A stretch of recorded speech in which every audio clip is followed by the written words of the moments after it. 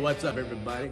So we're back from the type of obstacles and trail riding where you may need this skid plate on your bumper. So we're back in Florida and we're gonna remove it and put our 2-inch shackle hitch receiver that we got from Rhino USA, and we're gonna mate it up with a locking hitch pin. And this shackle hitch receiver has a working load of 13,950 pounds with a maximum brake strength of 41,850 pounds. So let's go ahead and get started. And one of the things that I like about these hitch receivers is that from Rhino USA, you always get your little instructions and information and warranty kit. But with these hitch receivers, you know, you can traditionally put them in that way. And if you're using a toe strap or a kinetic strap, you know, it's gonna pull it up. It may snap them up, you know, like a jerking movement. It may not. But however, you always want to put it in this way because you never know what angle you're going to go in when you're recovering somebody. Plus, you've got your pin up here where it goes down and screws in, and it's never going to fall out. I'll go ahead and remove the skid plate that's installed inside the hitch receiver. But first, I've got to take off the anti-rattle hitch tightener from Rhino USA.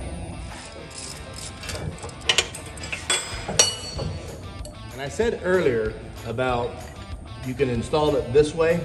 So in case of whatever angle you're coming or you're pulling the vehicle out of, it's nice so you don't have this snatch if it's going to snatch.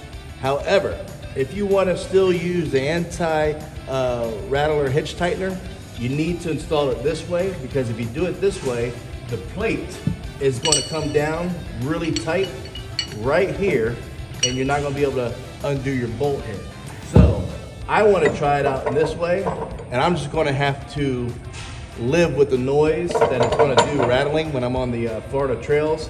And then now that we've got that in there, we're going to use the 5/8 hitch pin that fits all standard 2-inch receivers, and it's rated up to 14,000 pounds for trailer towing. And it comes, like I said, with 2 keys, and it locks. It's weatherproof. It's got a little sliding lock. And we're ready to go. Well, that was it. As you saw, it's a very quick, easy install using both these products. Again, I'm Brian Derry with Florida Trail Stompers. Go ahead and check out Rhino USA on the web at rhinousainc.com, where they provide you superior power sport accessories.